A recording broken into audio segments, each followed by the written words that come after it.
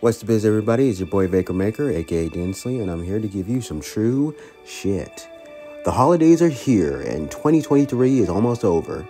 Last year, during the month of Halloween, I did a top 15 list ranking my favorite Disney villains. So this year, for Christmas, I'm ranking my favorite Disney female characters.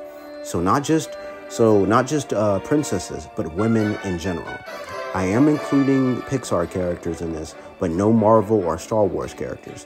Now, with that said, let's get this show rolling.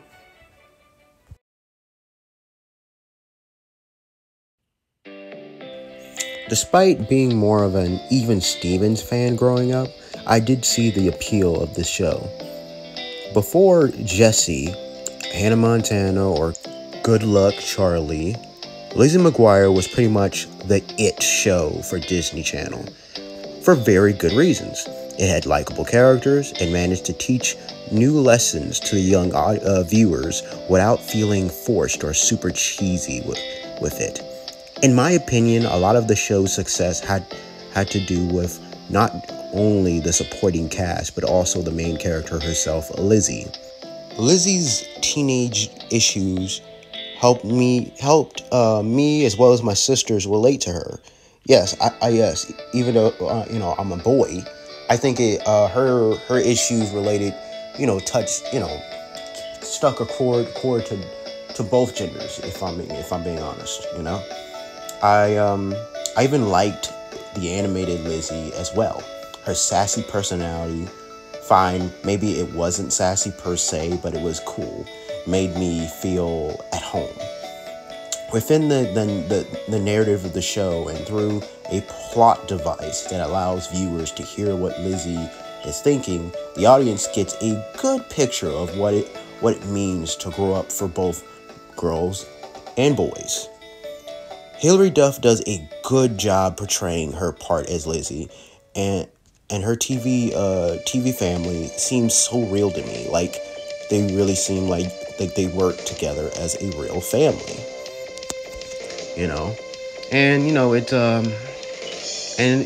it's a real shame that Hilary Duff and the executives at Disney couldn't work something out to get that whole that Lizzie McGuire revival going. Because from what I hear, those who aren't aware, there was going to be a similar to how we got a iCarly revival series. We were going to get a Lizzie McGuire revival series as well, but there was too many creative difficulties going on on both parties to really work together. So unfortunately, the project got scrapped. But here's hoping maybe someday they can work something out. Fingers crossed.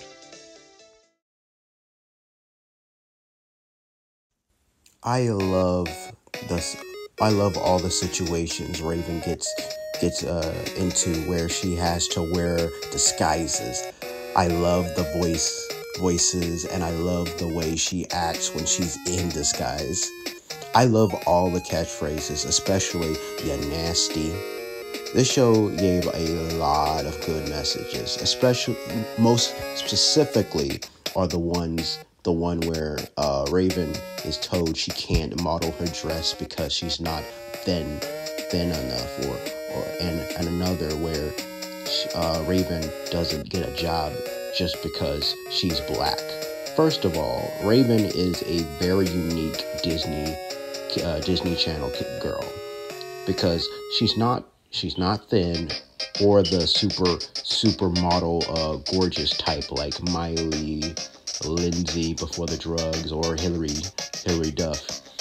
However, she's still beautiful in her own way and shows you don't have to look like Miley Cyrus, for example, to be beautiful. Raven is very beautiful and proves that thick girls are hot.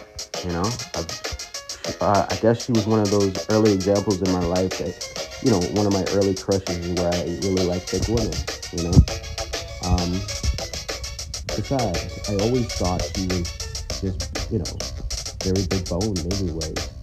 Like I said, she's very, she was thick, and as you know, there's nothing wrong with her. That supermodel look may be the ideal look, but but it's not the only look, and that's beautiful. As for the other one, I want to say first that this show is awesome because, with the exception of Chelsea's actress, it's an all-black cast. Not a very common thing for live Disney Channel shows at the time. It's great that they tackled a lesson about how there are still racist and prejudiced people out there, and you need to fight against, bring it out or whatever. Unlike Lizzie McGuire, we got to see Raven's story continue into adulthood as she's a single mother in the sequel series, Raven's Home.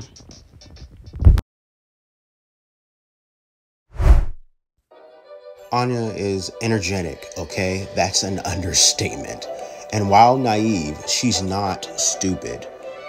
I do really like Anya's character, but the real reason she isn't ranked any higher uh, than this on the list is because of personality-wise, she shares too many similarities with Tango's Rapunzel. Still, I really like how her story, as well as her character in Frozen, was written. Similar to Rapunzel, she has spent a long number of years isolated from the rest of the world, thus making her very sheltered. However, it was through Anna's story that the writers of Frozen were able to poke fun at the classic Disney trope of a princess getting with someone they just met in a short period of time, because in Anya's case, it made a lot of sense why she would do that. One of the things that really separates Anya from Rapunzel is her awkwardness. Whether it's her just talking or a lack of good postures, making her a bit of a spaz compared to most Disney princesses in Disney films. Also, I'd say she's more optimistic compared to Rapunzel.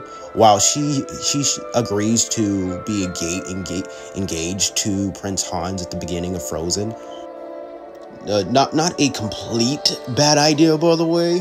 Sarcasm. she always thinks about her sister first. Anya doesn't let love get in the way of family, and always puts Elsa before anyone else. And she gets points for punching Prince Hans in the face. That was priceless. Its sequel, Frozen, in my opinion, gave us a really moving Anya moment in which Anya finds herself trapped in a cave and totally alone after watching Olaf disintegrate and realizing that meant something horrible had happened to Elsa. We know Elsa and Olaf are most likely going to be fine because we know how these movies work. The point is that Anya doesn't know this. Her moment of grief is written so well that we're able to suspend our disbelief as if we're right in that cave with her, trying to figure out how to survive in a world that suddenly changed beyond recognition. This was such a stark contrast to how Anya is usually portrayed. After all, she's the ray of sunshine to her sister's ice and snow. The realization that grief and depression are things that can affect anyone, including the perky princess Anya, is what makes the scene hit a lot harder. At one point, she even starts to feel hopeless, and I myself have had those moments, so this scene definitely hits closer to home. Luckily, with baby steps, Anya slowly manages to get back on her feet and regain her wills to survive. All this while singing the next right thing, which starts off her giving into grief to her slowly fighting through it. Now, people can say whatever they want about Frozen and its sequel, but this scene right here will always stick with me and why I have always come to look at Anya as more than just a Rapunzel knockoff. Yes, Anya, I would most definitely go build a snowman with you.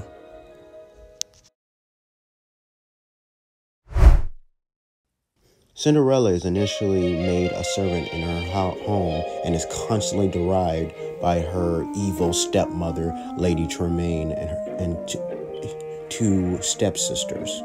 Although she is abused and humiliated, she maintains hope through her dreams. She is faithful to the idea that someday her wishes of happiness will come true. Cinderella is strong-willed and determined. She is presented in the film as a sympathetic heroine, well-meaning, hardworking, and positive.